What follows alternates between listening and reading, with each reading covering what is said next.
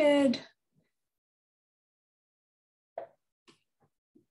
Hello, everyone. Welcome and thank you for joining us for today's Tech Talk conducted by the ACRM Technology Networking Group.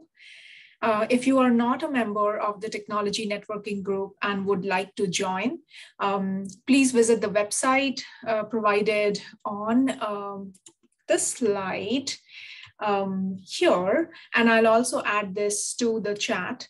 And you can send an email to one of the co-chairs as well, Rachel Prophet or Lauren Sheehan. My name is Shatanuka Bhattacharya, and I am the co-chair of the Communications Task Force with the ACRM's Technology Networking Group. Our speakers today are Dr. Rosalie Wang and Dr. Pooja Viswanathan, and they will be speaking today on shifting the paradigm of research evidence generation in the development and evaluation of technology-based interventions. Before we get started with the presentation, I do want to advise that this meeting is being recorded, as you heard, on Zoom. I'd like to ask all attendees to keep their phones or mics muted and to keep your cameras turned off during the presentation. We do expect to have about 10 to 15 minutes available for discussion at the end of the webinar. So if you have any questions, please feel free to type them in the chat, and we will address them, as many of those in the later part of the hour. And with that, it is my pleasure to introduce our guest speakers, Dr. Rosalie Wang and Dr. Pooja Viswanathan. Dr. Rosalie Wang is an assistant professor in the Department of Occupational Science and Occupational Therapy at University of Toronto. She is an affiliated member of the University of Toronto Robotics Institute and a faculty fellow at the Schwartz-Reisman Institute for Technology and Society. She's an affiliate scientist at KITE Toronto Rehabilitation Institute, the university's University Health Network, and a member of their AI and robotics in rehabilitation research team. Dr. Wang's research focuses on developing and implementing technology to enable daily activity participation and social inclusion of seniors. She's leading research in robotics for post-stroke rehabilitation and on the use of information and communication technologies by seniors with cognitive impairments. As an AgeWell investigator, she co-led a national project on enhancing equitable access to assistive technologies. Her research applies mixed methods and user-centered design approaches. Dr. Viswanathan has a passion for improving accessibility and independence for people with physical disabilities. She has completed doctoral and postdoctoral research in robotics, assistive technologies, and has been working with smart wheelchair technology for over a decade, publishing several peer-reviewed publications and book chapters. She's also led international workshops, collaborating with researchers and clinicians in seating and mobility around the world. She's currently founder and CEO of Braze Mobility, a company that commercialized the world's first blind spot sensors for wheelchairs. She's also driving new and important conversations in the industry around diversity and inclusion, as well as the role of academic research and clinical evidence in the development of complex rehab technology. She currently acts as a consultant for knowledge translation and commercialization of academic research and is a published author of 3 book chapters and peer-reviewed journal article on the topic. We look forward to your presentation, and I will now turn this presentation over to you.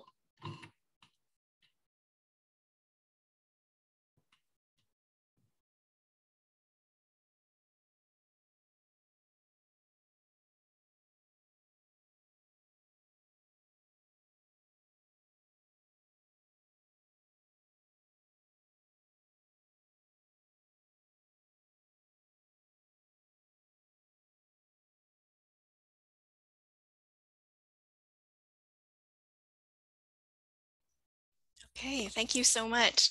That took a little while to set up my slides here, but it's a pleasure to be here today, and it is quite a privilege to have the space and time together with the consideration that of all of the things happening in the world right now, and with COVID still hanging on.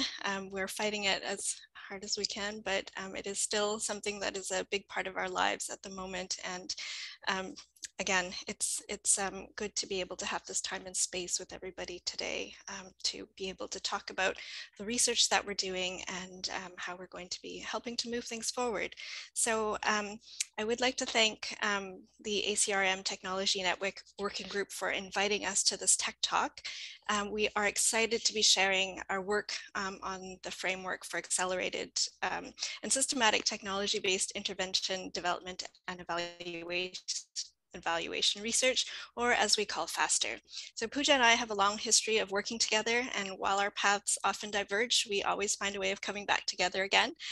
So today I'll be giving you some background information about FASTER and the origin story of our framework, and Pooja will discuss her experiences working in academic research and development and the tech startup world, and really illustrate some concrete applications of aspects of FASTER and why we need to shift the paradigm in order to get technology-based interventions out to the people who can benefit from them. So our objectives today, we'd like to discuss the importance of evidence-based practice and why aspects of current approaches for generating high-quality research evidence are potentially inappropriate, and also to describe FASTER and its guiding principles as an alternative approach for generating evidence. And also Pooja will discuss example applications of FASTER aspects and principles within several projects that she's involved in. And so this project, of course, FASTER, is a work in progress. We've only just published our paper last year, and there's a lot of work that still needs to be done to advance the work. And it begins with engaging in broader discussions such as this about research designs and evidence generation. We are absolutely thrilled that we've had such positive feedback so far from around the world, and we've had people contacting us, including those who don't work with technology-based interventions, to say that this type of framework is so needed.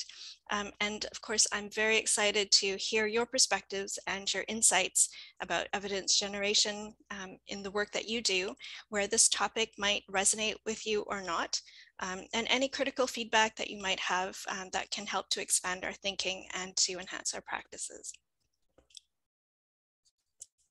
So looking at who we are, I'd like to begin with an introduction to the FASTER Collective.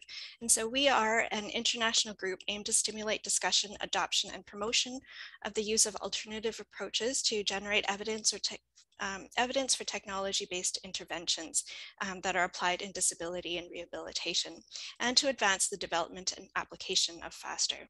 Our group is comprised of academic researchers, rehabilitation clinicians, engineers, and technology developers that are who are driven to improve and advance the integration of technology-based interventions into practice and to generate a positive impact for people in society. So many of us came together during an international workshop on smart wheelchairs for assessment and training that was led by Pooja and me in 2014. In many ways, this was the springboard for many of the discussions leading up to FASTER and the paper that we published. So from our discussions at this workshop and our collective experiences working in technology-based intervention, research and development, and our experiences in clinical rehabilitation, we were finding that the existing paradigms with the hierarchy of evidence, randomized control trials as criterion, standard, and clinical trials practices that were developed for drug research and development were not really working for the kinds of rapidly evolving technologies that we were working with and for the populations that we were working with. And so many of the processes were not helping innovations to really reach those who might benefit. And so we tried to come up with another process that is more meaningful, timely, and practical for researchers, technology developers, clinicians, and those who seek and apply intervention evidence. So this framework is, of course, a work in progress, and we hope to build on this with several additional projects. So this is our paper and a snapshot of FASTER from the graphical abstract. So most of what I'll be talking about today is covered in the paper. So FASTER essentially is a highly iterative three-phase process with 4 guiding principles and several features that we'll discuss a little bit later. We are very much influenced by complex interventions research and literature, and also the design literature. So just a quick snapshot of the aims of our FASTER paper. And so we wanted to be able to present something that could advocate for the use of alternative approaches to generating evidence in the development and evaluation of technology-based interventions. And we also wanted to propose an alternative framework and guiding principles, and most importantly, to stimulate action by multiple disciplines and sectors to discuss, adopt, and promote alternative approaches when appropriate. So what are we talking about when we talk about technology-based interventions? So these interventions involve technology products or services and often have associated therapy practices, training, and other supports involved. And so these are considered as complex interventions. And these interventions may serve rehabilitative, assistive, or service delivery functions.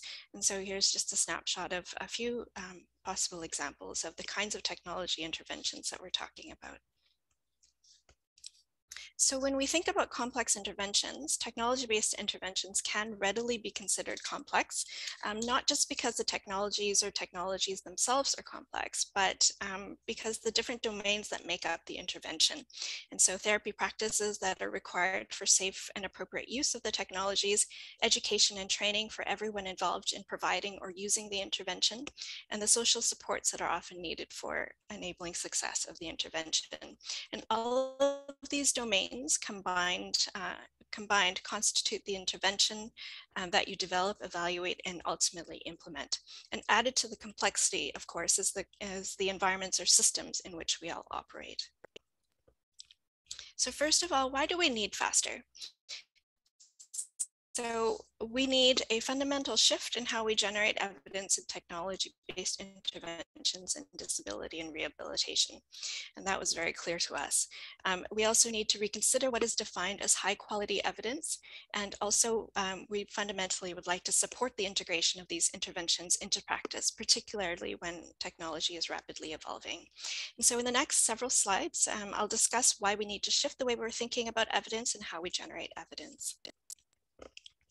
So most of you are familiar with the current approaches in disability and rehabilitation, but I'll just highlight a few points to provide some context for the rationale for creating FASTER.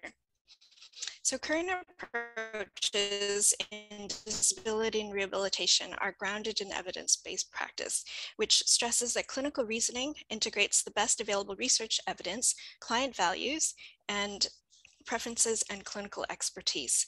Within this framework is a hierarchy of evidence quality, where the gold standard or criterion standard is viewed to produce the most scientifically rigorous evidence on intervention effectiveness, which is the randomized control trial. And the highest standard of evidence comes from systematic reviews and meta-analyses of randomized control trials. So when we look at clinical trials, they can be defined as any research study that prospectively assigns human participants or groups of humans to one or more health-related interventions to evaluate the effects on health outcomes. And these are viewed to produce produce evidence on whether or not an intervention works within certain conditions. And clinical trials are used in research and development of pharmaceuticals, medical devices, and other procedures. But we do see most of this commonly used with pharmaceuticals. And of course, clinical trials are often defined as having 4 phases. So beginning with testing with small groups to look at safety evaluation, identifying side effects, initial dose ranges, as indicated by the WHO set of phases. And phase 2 looks at testing with larger populations, looking at efficacy and safety, and often use randomization and controls. And phase 4 is testing with even larger groups with often randomization, comparing new intervention with another intervention. And finally, phase 4 is often post-market evaluation of approved interventions. And this really looks at examining the effectiveness in a large population to monitor for adverse effects. So some of the issues that we have identified with current approaches is they can be inappropriate, unfeasible, and too slow for our technology-based interventions. And so in our paper, we summarize broad categories of some of these concerns. And so one of the concerns is some interventions may have obvious and observable benefits, and these can be seen with types of technologies like assistive devices. Some findings have limited generalizability to real-world contexts, and so the research might not be readily translatable to the clients and the contexts in which you work. There is an over-reliance on group means and overlooking valuable individual responses or characteristics that influence the outcomes. And of course, our populations our populations who we work with in rehabilitation are often extremely heterogeneous. A lot of the studies that we see don't take into account lifelong use, and the impacts of lifelong use of different types of technologies might not be considered. And of course, there are cost and funding challenges associated with carrying out some of these studies. And also there's a necessity for efficiency and expediency to align with rapidly developing or advancing technology, which doesn't really fit with a lot of the constructions of the current ways of finding evidence. So when we think about the consequences of not looking at alternative approaches and what these might be, we potentially would see wasted resources and opportunities, which means that interventions might be poorly developed or evaluated and lack generalizability to our user populations. And so interventions may not be developed or translated to those who need them. And so generating evidence might take too long, is too expensive, or is not providing useful data for us to apply. So there could be a persistent and significant knowledge translation gap, and others have reported that implementation of evidence-based interventions from bench to bedside is about 17 years. And so that is far, far too long for the types of technologies that we're working with. We also, by perpetuating this, we also maintain unattainable standards of evidence for our field. And so we see this a lot, that there's a lot of systematic reviews that are inconclusive or conclude that there's more research needed. And so we potentially could have a loss of solutions and a loss of opportunity. And so there is also a persistent lack of clinical guidance for technology-based interventions. And so clinicians are not always sure what to adopt or what to prescribe to their clients. And of course, then without the evidence that we need, there's a perpetual lag in funding policies and practices as well. So thinking about the concerns that we've talked about already, we came up with FASTER as an alternative approach. And so this is just an image of some of the key outputs for each phase that you can read about a little bit more in our paper. So what we wanted to do really is to create FASTER in order to provide some guidance for technology developers, researchers, clinicians, and others who develop and evaluate technology-based interventions. And so it is a three-phased approach that's informed by established innovation design processes, for example, design thinking and complex interventions development and evaluation and implementation. And so we outlined guiding principles that we feel would need to be consciously and proactively embedded throughout the development and evaluation processes.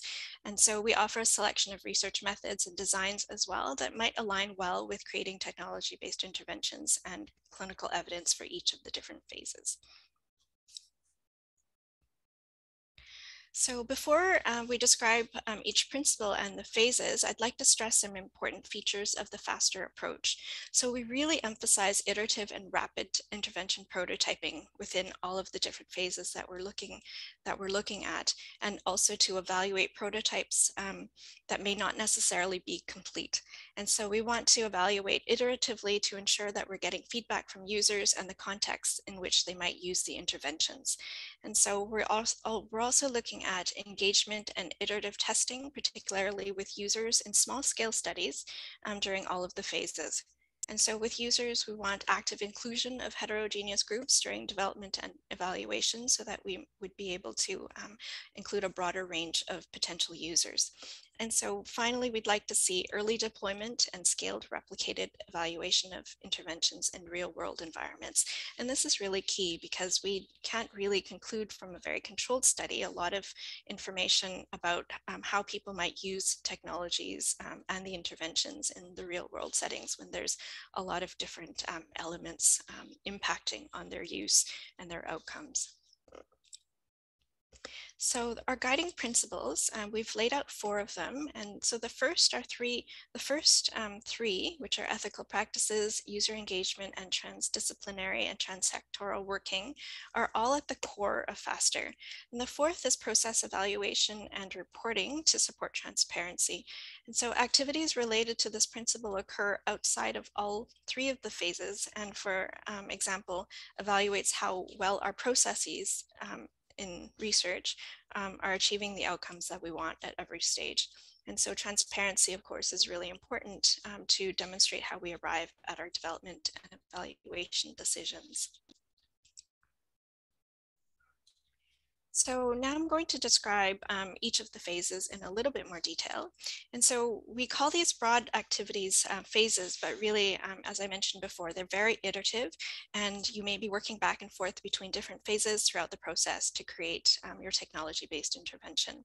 At the end, we hope that we would have an intervention that is ready for use and can be integrated into clinical practice. So phase 1 is the development phase. Here we're applying design thinking as a possible approach to understand and creating a solution to a problem. In this case, we chose design thinking as described by Stanford's D School, which outlines the design modes of empathize, define, ideate, prototype, and test.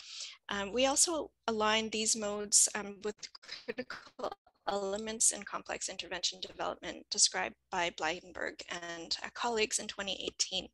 And so these are shown by the yellow arrows. So engaging in these activities is felt to enhance our understanding of intervention users and their contexts, and to better define the concerns at hand and make the best use of existing knowledge and theories to design and test an intervention prototype with the greatest chances for success. So we list here some potential research methods and designs that are suitable for this phase, the development phase. And possible outputs that we see are systematically and comprehensively developed and documented intervention and delivery processes and preliminary user feedback in order to refine the intervention and delivery processes.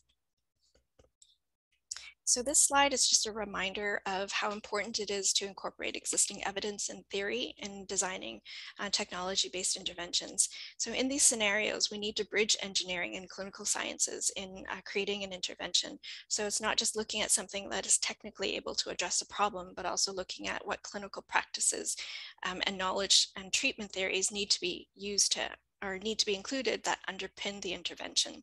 And so something that is noted to be missing in a lot of the literature on intervention is how they're developed and what explanatory models there are behind the intervention. So in phase 2, we're looking at progressive usability and feasibility evaluation. And so for this, we're looking at intervention prototypes that are evaluated in small scale studies with users, ideally again in real world settings. And we envision multiple study approaches and designs that are used in one study or a series of studies looking at usability and feasibility related outcomes. And so we've listed a wider range of possible research methods and designs here. And the outputs that we foresee in this phase are a comprehensively designed, a comprehensive understanding of users' interventions and delivery processes and the context and evidence for usability and feasibility. And again, feedback to inform our intervention processes. The final stage here, again, it's all iterative, involves scaled evaluation and implementation. So we envision progressively scaled up studies at this phase and deployment with users in real world contexts. And so in this phase, we have replications of studies with varying user groups, varying clinician characteristics, care contexts, and geographic locations in order to create a robust body of evidence. And again, more research methods and designs can be added here. So the outputs that we foresee at this stage are evidence for short and long-term effectiveness, abandonment concerns, and impacts on of use on functional and participation in social and economic outcomes. We also expect cumulative evidence from multiple studies on the impacts of the intervention to support broad implementation, in addition to further evidence to refine the intervention and delivery. So, finally, I just wanted to note here that with regards to research methods and designs, we emphasize diverse methods and designs. And of course, no single research method or design is universally suitable and effective. And so the study, the selection of the design must match the study goals and the research questions, and of course, the maturity of the intervention. And of course, all methods and designs have their strengths and weaknesses, which need to be balanced in your selection process. Of course, there are still outstanding challenges for our development of this framework and its implementation. And so we do need to look at ongoing innovations in research designs and statistical approaches. And these need to be integrated into evidence review grading systems that we should discuss in the future. And again, reconsideration of evidence hierarchies and levels of evidence quality for non-randomized controlled trial designs. And we're also needing to look at evidence requirements and benchmarks for practice integration or commercialization. At the moment, it's unclear, and policy decisions are not made on research evidence alone. We are in the process of looking at designing or creating some guidance tools for the application of FASTER, and some proposed benefits and drawbacks of the application need also to be explored in future work. So just a few references. And so thank you. And I'm going to hand it off to Pooja. And here are a few ways to contact us if you would like to provide feedback or start a discussion, get involved, however you'd like to engage with us. So thank you.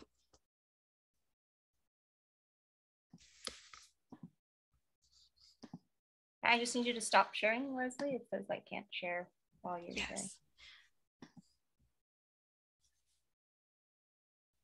Okay, there you go. Perfect.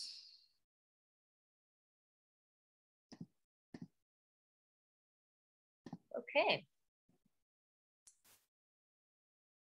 So as Rosalie mentioned, she's already given you a lot of food for thought, hopefully with the framework. And so I'm going to try and make it a little more concrete with an actual application where you'll notice a lot of elements of FASTER. One thing I also want to actually note is that the FASTER framework was actually created after a lot of this journey that I'm going to be sharing. And so in some ways, we've actually used a lot of our experiences, my experiences through starting my company, Braze Mobility, and a lot of the other experiences that a lot of us in the FASTER collective have had, and actually brought those lessons into the creation of the FASTER framework. So just wanted to put that out there. And then before I start, I also want to disclose conflicts of interest here. So in full transparency, I am the CEO and founder of Braze Mobility and have patents submitted on that application as well. So we'll put that out there. Okay, so jumping right into and doing a quick sort of preview, some of the important features of FASTER, which are described in the paper as well, are iterative and rapid intervention prototyping, engagement and iterative testing with users and other stakeholders in small scale studies during all phases, early deployment and scaled and replicated evaluation of interventions in real world environments, and then finally, active inclusion of heterogeneous groups of users during development and evaluation. And so I'm going to now be going through the case study, and we will circle back and look at all of these features that have been checked off in the development of the blind spot sensors. So I will now be sharing the journey of developing the world's first blind spot sensors for wheelchairs. And I just wanted to acknowledge a lot of funders and supporters here, some of which I have listed on this slide. We have a lot more, but you know, the sorts of 8 organizations that I've listed here actually do span across research and academia to the entrepreneurship ecosystem to clinical partners. So just want to acknowledge the whole village that it takes to raise a startup. I'm very grateful for that support. So starting with what I'm going to be sharing today is a result of over a decade of research in smart wheelchairs by myself and as well as a lot of other colleagues. And the key takeaway really that I hope you'll get from this talk is that faster and in this application, as you will see, the process is really not linear. You will see that we went back and forth quite a bit in terms of needs identification, the problem itself, solution, the testing, and so on. And so one thing to keep in mind is that faster is not actually anywhere in the framework is it defined to be a sequential process. It is really meant to actually be quite iterative, and you might be doing a lot of going forward and backwards as you go through that process. So just something to keep in mind. So when I started off, I unfortunately did see this as a very linear process, as I think a lot of developers often do. So this is the start of my work, and this was in 2006 and my PhD thesis. The project was called NOAA, which was Navigation and Obstacle Avoidance Help. And when I started, I really started with this, what we refer to in the development world as a waterfall model. So it really goes one way. You start with a problem. In our case, it was older adults with dementia in long-term care who were being denied power wheelchair use because of safety concerns. The next step from there was to go off and build a solution. In our case, we felt that the best solution was a smart wheelchair that would automatically stop before any imminent collisions. And because some of the target population was individuals with cognitive impairment, we also felt like providing wayfinding assistance would be a good feature of that solution. Then the next step was to test the solution. And I'll go through these steps in a little bit more detail, but the solution or the test involved single subject design with 6 users with mild to moderate cognitive impairment. And the testing was done in a fairly controlled environment. And then the last stage, of course, was to publish. And in my case, this was a peer-reviewed article in a computer science conference. And here is the citation for the publication. So I'll show you a quick video of what the system looked like. What you're going to see here is an individual that's driving the powered wheelchair. There is a stereo vision camera facing forwards that is looking for obstacles in the way. You will notice that when the participant gets close to an obstacle, the chair will slow down and stop. And so you'll hear a clicking noise, which shows that the participant can't really drive forward anymore. And then they will also receive some prompts telling them that they're actually off route and they need to turn right. So let's play that video right here. Move forward.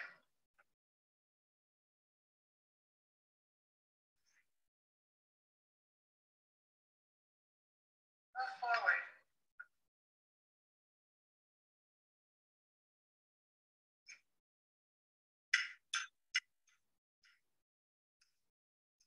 There, the user is being prevented from moving into the obstacle, and you just heard an off-route prompt as well.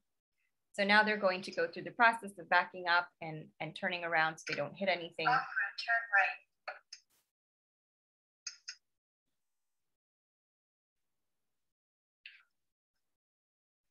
Off-route, turn right.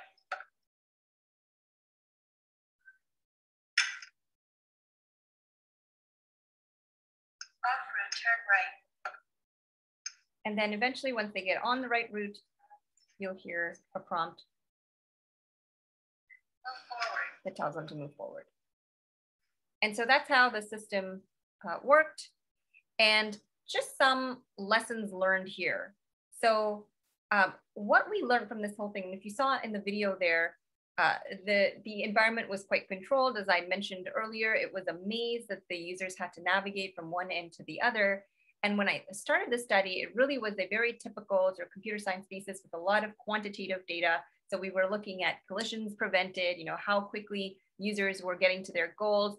And all of these results were very promising. But what I recognized was that numbers don't tell the whole story. The other main lesson learned here was that it took me 4 hours of developing the system between 2006 and 2010 before my first user engagement. And a lot of this is really around the challenges with obtaining REB or Research Ethics Board approvals. And so this is quite common where we'll often see a long time for the ethics to get approved. In the meanwhile, you've got your research teams that are developing the technology. And then finally, when they end up talking to the user, a lot of time has passed in terms of developing that solution before really getting any concrete feedback. And so in my case, at the end of the study, I had a lot of really great feedback, but no more time left to incorporate that feedback back into the PhD project. The system had been developed, the study was done, I needed to publish, I needed to graduate. And so really my concern out of all of this was, well, what's going to happen next? We've got this great feedback. There was the concern that now this project could potentially be shelved or perhaps even picked up by a master's student, but there was no saying what direction it was going to go in. And so I decided that I wasn't quite done with this research and decided to really address some of those gaps that I had found during my PhD work. Ended up coming back to Toronto to do a postdoctorate project. And this time, what I did was address those gaps systematically. So first of all, I used rapid prototyping and iterative development. And I did this through the use of what is typically called a Wizard of Oz study. For those of you who aren't familiar with Wizard of Oz, I like to describe it as fake it till you make it. And so what this means in the context of our research was we had a hidden researcher that was standing sort of behind the participant as the participant was driving a powered chair. And they were using a remote control to drive the wheelchair as though it was a smart wheelchair and was doing all of these, kind of automatic speed corrections and so on automatically. And so as far as the participant was concerned, they were getting that experience of a smart wheelchair without us actually needing to build out that technology. And so as a result of that, we were actually able to get very good feedback. The other advantage of doing this is now we were no longer constrained to just testing out one kind of smart wheelchair system. We said, why not test out 3 different types of interventions because we're mocking them all up anyway. And so here, what we have then is still a fairly sequential process, although there was some iteration. The problem still being older adults with dementia and long-term care being denied powered wheelchair use. But the solution in this case was 3 different types of collision avoidance interventions. The first was very similar to NOAA, an automatic speed correction and stop. The second was automatic steering correction. So instead of slowing down or stopping the user, it would actually steer them away from the obstacle. And then lastly, a fully autonomous system that would just take them from point A to point B with minimal or no user input. This system was tested, once again, single subject design with 10 users with mild to moderate cognitive impairment. And we still did test in a somewhat controlled environment in that there was not a lot of traffic. The study area was cleared for the participants, but it was in more natural settings. And so what we actually used was settings taken right out of the Power Mobility Indoor Driving Assessment, which is frequently done to assess users for eligibility for power wheelchair use. And so things like driving down a hallway, and turning at the end of the hallway, going in and out of elevators, back in parking, things like that. And then this time we publish in more transdisciplinary venues. So we publish in computer science and rehab venues. Here's some of the publications. So the first one you see there is a journal on autonomous robots. And then the second was an American Control Conference. And then the last one was in a disability and rehab journal. So the really interesting thing here was, we found some really great results, but what we really accomplished in taking this more sort of rapid prototyping approach was in some ways we've created now a platform that we could use for testing many, many other smart wheelchair interventions. And so many other projects now spun out of this work. And so the reason now you're seeing these new arrows is not only were we iterating in terms of building and testing the solution, some of those solutions were now informing new problems and identifying new needs that we could then go on and once again build more solutions for. So some examples of some of these, the first example there was an automated back-end parking system because we recognized that back-end parking was challenging. The second was the development and evaluation of just a user interface, so just the interface part alone. The third was a system that would help with users trying to park or dock underneath tables, which also we found was quite anxiety inducing for a lot of the users in that Wizard of Oz study. And then finally, we took the idea of this remote control operation, but instead of it being used in this sort of Wizard of Oz methodology, we explored the use of the remote control as a tool that clinicians could use while they were training new users for powered mobility. So these were all different projects that spun out of that work. Now, after all of this, I found that I was still really, questioning where we would go with this. What we discovered, and through all of these different studies, we got a lot of mixed reactions. We found some very interesting insights, realized a lot of the limitations around this technology, what sorts of things need to be addressed, but we were really no closer to commercializing the system. And so Rosalie and I put together this workshop called SWAT, Smart Wheelchairs in Assessment and Training. And we brought together people from all over the world who had experience in developing smart wheelchairs or who were involved in wheelchair assessment and training to really answer this question of why is this technology not been commercialized? And so we sat and brainstormed for a day and a half, and we got really unexpected results from this workshop. And one of them was that there were a lot of tensions between the different groups. So please feel free to read this publication. I have the link here. Even if you're not in the smart wheelchair arena, I think a lot of the challenges that we found there do translate into a lot of other projects that we see, especially in interdisciplinary sort of project teams. You'll notice a lot of the tensions there might be quite familiar to you. And so personally then reflecting on what this workshop, kind of what sort of insights it created for me, I realized that there were a lot of gaps in understanding clinical needs as a developer myself.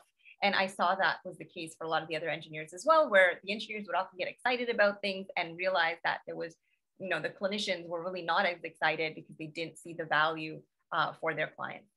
We did see that there was a huge lack of engagement from end users. We didn't have any end users at this workshop, which turned out to be a major gap that we needed to fix. Their families, informal and formal caregivers. And finally, I also felt like we hadn't really included, although we did have an industry partner that participated in some part of the conference, they weren't really engaged as a partner throughout the process, especially not during our actual R&D phases. So really felt like that we need to do a bit more work there. And finally, what the industry partner actually really highlighted for us was the lack of market validation. So even though we had all of this feedback, we hadn't necessarily asked all of the questions that we needed to ask to figure out what the real market need for this technology was. And so this really prompted me to kind of pivot out of the academic environment and really look at answering some of these questions in the context of a startup. And so I went on to form what became Braze Mobility. And one of the first things I did before I did anything else was fix the stakeholder engagement problem. And so went out and engaged with a lot of individuals at local accessibility events, engaged with community partners like March of Dimes in some of the events that they held, and went and did focus groups there, did breakfast and learns or lunch and learns with local feeding clinics, sometimes even organized our own events because we realized that a lot of our end users were missing at the community accessibility events because oftentimes these events were not wheelchair accessible. And so we had to create our own events that were actually wheelchair accessible so we could get our intended users there. And then we just spoke to just about everybody. We got referrals through clinicians, users, distributors, researchers, really anyone that we could talk to get that multi-stakeholder perspective. So here's a quick video of kind of where we started at the beginning of the company, very similar to the NOAA technology. And here you'll see, this was a very rough prototype, as you will see. It is actually a hula hoop that's been glued around this chair, and it's using infrared sensors here, but you see the chair stops automatically when the user gets too close to the wall, and then displays feedback through the forms of light. So this was the first time we experimented with the idea of offering a visual feedback on obstacles in the environment through this LED light ring that was placed around the joystick. And this would do it, forwards and backwards. There would be sensors that would be detecting obstacles. Skip that. So some of the insights that we got from doing this, and note now that we were no longer just in the long-term care context. We'd broadened the user group and gone out into the community, and we're talking to wheelchair users across the board with various diagnoses and various levels of cognition. And what we noticed was that people that we talked to did not want the chair to take control. They felt like the ability to adapt and customize the system was very important. They felt like affordability and payment flexibility was critical. Customer support is really essential, something we don't really think about too much in the academic context. And we recognize that in order to be able to have these sorts of products reimbursed, we would need to partner with durable medical equipment providers. And finally, which is probably the biggest insight for me, is I recognize that going to the user's natural environment was so important. Their home, sessions with their clinicians. And the reason for that is in over a decade of research that I had done, I had never actually visited a client's home. We always had, the participants of the study come to the lab. And what I did not get from that was how much property damage was happening in the homes of our intended users. And that was actually what went on to give us some of the insights that we ended up having. So, because we don't cover too much of this in the paper, I kind of wanted to go over, we very briefly mentioned the idea of a business model canvas. And so I'm going to give you kind of a quick example of some of the things that we were thinking about when we were creating this business model canvas. And I've really simplified this. And I really like to start with this very simple model where you have 3 points here: the target market, the solution, and the problem. And the idea here is you can start at any one of these points, but you want to keep kind of circling back to all three in order to really find a solution that's going to solve the problem and that's going to have a good product market fit as well, which means it's actually solving the need of the market and has a sizable market. So some of the issues that we came across in terms of taking this technology to market that I just showed you was what the FDA classification would be. Since it was a system that would intervene with the chair controls, we anticipated that it would be a class 2, which was at least as high of classification as the power wheelchair itself. We were unclear on then what the safety standards needed to be. How are we going to determine those safety standards? What if you had clients that didn't have the ability to override the system or to identify errors in the system? The other issue here was this: since we were still right now targeting long-term care residents, as you see here, long-term care residents with cognitive impairment or motor control issues who need power wheelchairs was our target initially. That's a very difficult, long-term care is a difficult target market to access. We were unclear about provision rules for wheelchairs and how this sort of system would impact that. The clients that we were developing with the system for, would they even be allowed to use power wheelchairs regardless of whether this sort of system was implemented? The market size was fairly small. The cost of the system would be pretty high, and so we're not quite sure about affordability or fundability. We felt like the intervention could actually be somewhat excessive, especially if you had clients who were cognitively intact. And since we did see fairly low preference across the board for the speed correction feature in that Wizard of Oz study, again, and we saw that appear again, even when we were testing with users without cognitive impairment, we really weren't quite sure if that was going to be a good system to take to market. And so we ended up from there pivoting to a very different type of system. And so what we did was we set aside the intervention part of the system in terms of modifying the wheelchair controls, and instead decided to explore a system that only gave alerts.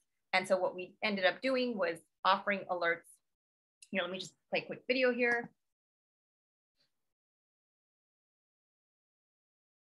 So the system could be installed on any power or manual wheelchair, and essentially would detect obstacles and offer alerts to the user through lights. You see the different colors, sounds, and vibrations.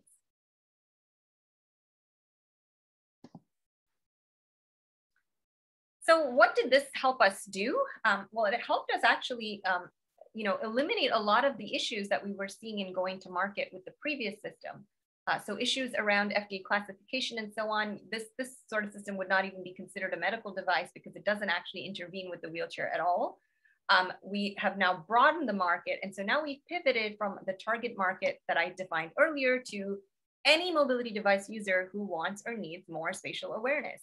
So the problem now is no longer the inability to drive safely, but it is really just blind spots and the lack of spatial awareness. And so if you look at our value proposition that we then define is for mobility device users who want more independence and awareness of obstacles while backing up, we've developed a low-cost aftermarket product that provides multimodal and customizable feedback to the user. It can be adapted to various mobility devices, including manual and powered wheelchair users. And this is a very typical exercise that you go through when you're building your business model canvas, is that value proposition. So you see here, we've taken a lot of those lessons learned around cost and affordability and multimodality and customizability and adaptability.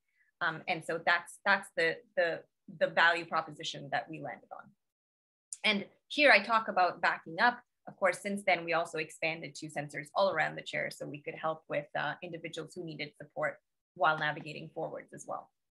So I'll just play this video that really kind of, you can hear from the customers what the impact of this sort of technology is. I've been in a wheelchair just over 2 years. I've been in a wheelchair for 25 years now.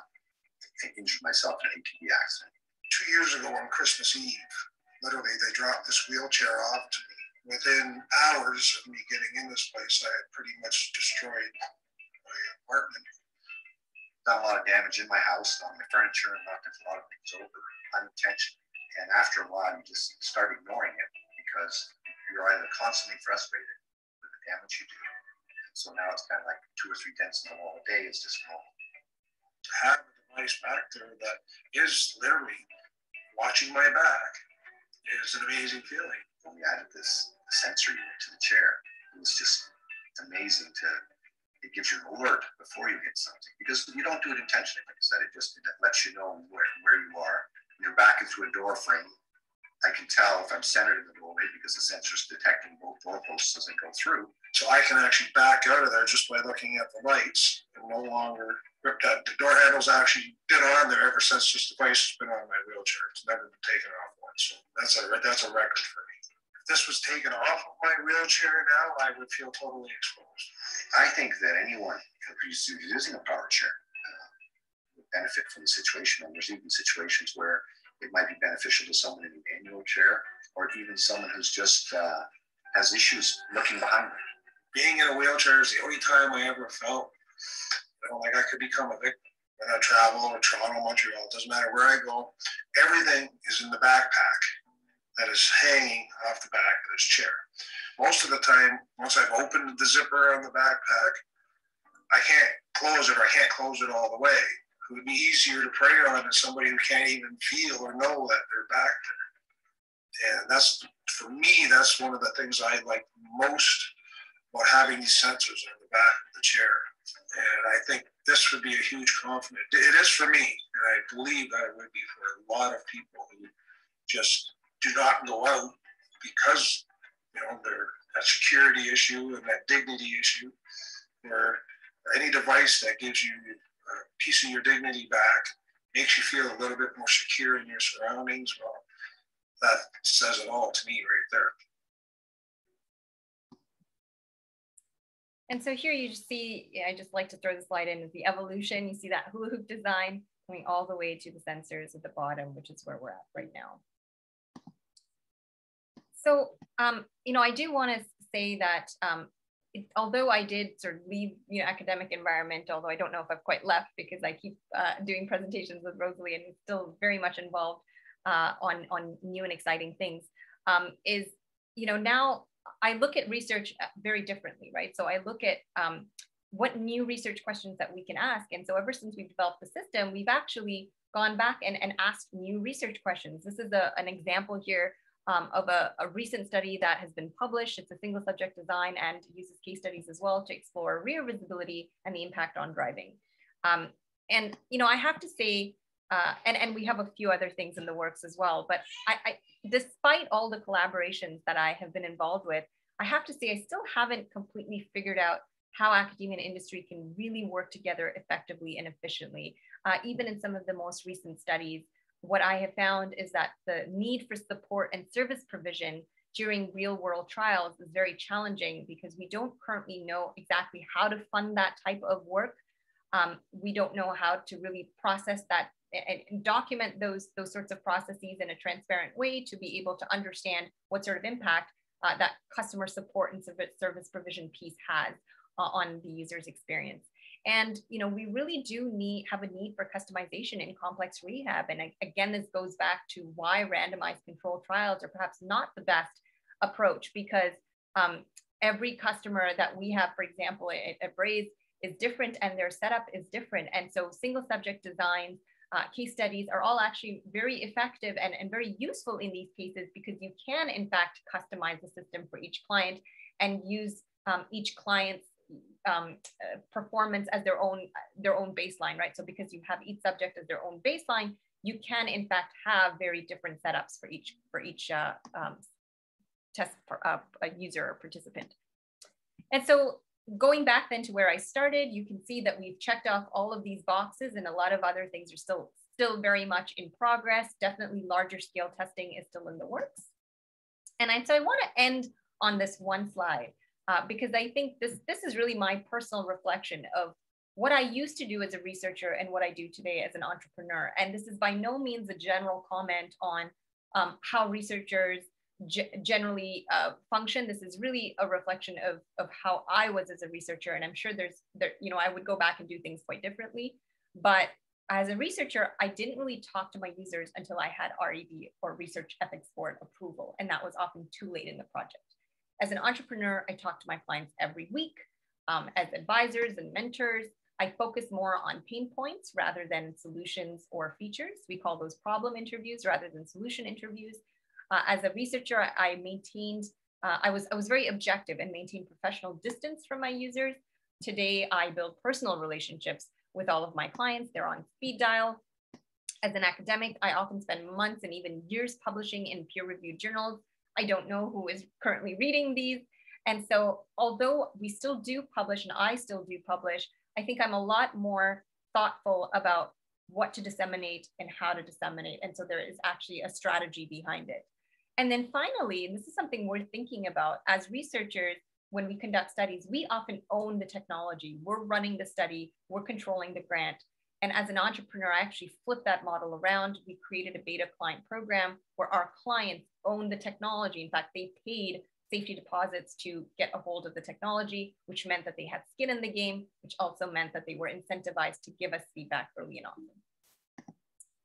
So that's it for the case study. And I will end here. Both Rosalie and I are very keen to hear from you on what we talked about today resonates with you. What do you think you might be able to use? What do you think is missing? What other opportunities do you see to be able to apply this framework, and what some of the barriers might be? So we will end right there and take any questions if you have some.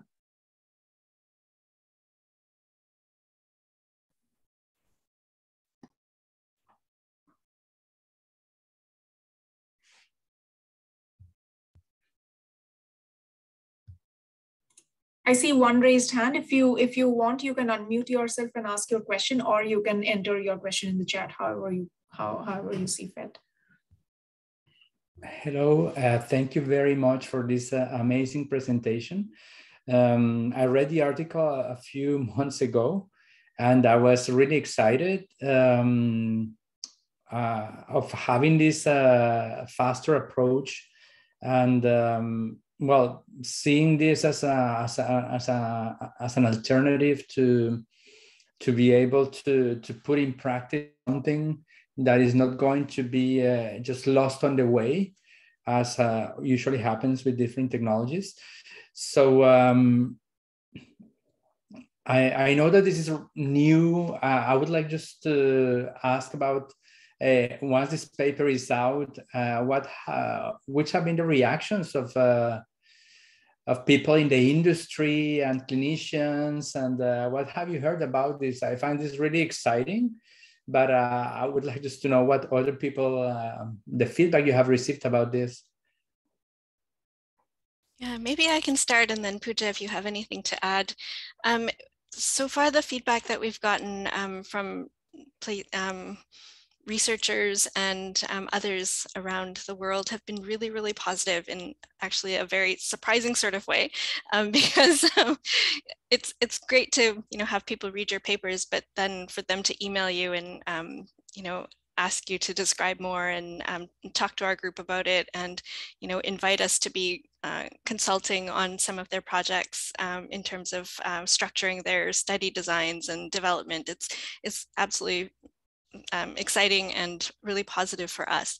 And I think the other thing that I would like to add is the thing that surprised us a little bit is people were finding applications outside of technology-based intervention development. And so I've talked to a researcher in the UK who's looking at, her work is looking at educational technology, but her sort of application was thinking about educational practices. And so another group actually in Toronto looking at international development has also contacted us because they're looking to see what other approaches there might be for application, because they also find that it's very difficult to work within the existing paradigm for the diverse environments that they do their community-based rehabilitation within. So it's been really exciting. We've gotten some really encouraging feedback. There are actually, from the peer reviews from our paper, they were very positive as well, but they also did highlight a few things that we definitely need to explore, looking at how we sort of integrate with some of the content that Pooja had presented, how we integrate with industry, and looking at FDA approvals and things like that. Definitely areas that we need to explore further to see how that plays out. But yeah, I think it's been really positive, but we're definitely looking for more people to talk to, more people to engage with, and sort of expand some of the ideas. And we definitely have blind spots in different areas. And so we really, really would appreciate if anybody could just contact us and give us some thoughts. Yeah. Pooja, do you have anything to add? Yeah, I was going to say, I think just the fact that the demand for us to speak about this paper, I mean, I don't remember the last time we did so many presentations in such a short period of time on the paper, like including this tech talk. So I think we've gotten a lot more requests to speak on this topic from groups that we typically haven't done a lot of knowledge dissemination in the past. So that's been really exciting, because that's, I think, part of this whole thing is actually about more stakeholder engagement and going beyond the usual venues and the usual suspects that researchers presenting to other researchers. So I think that's been really exciting. I, in fact, just this morning or yesterday, got a request to do a CEU around this topic for a durable medical equipment provider. So they're showing interest in this sort of thing. I think they're understanding the importance of evidence, and also realizing that with the current approaches, we're actually not bringing evidence into industry, and there is a huge gap. And so it can't be an excuse anymore that complex rehab is such a new industry, and we haven't been around long enough to get evidence. Like, those sorts of excuses aren't really going to cut it anymore. We need to be able to use some of the methods that we talked about today to be able to bring that evidence and to inform the technologies in complex rehab as well. So yeah, I think it's been phenomenal.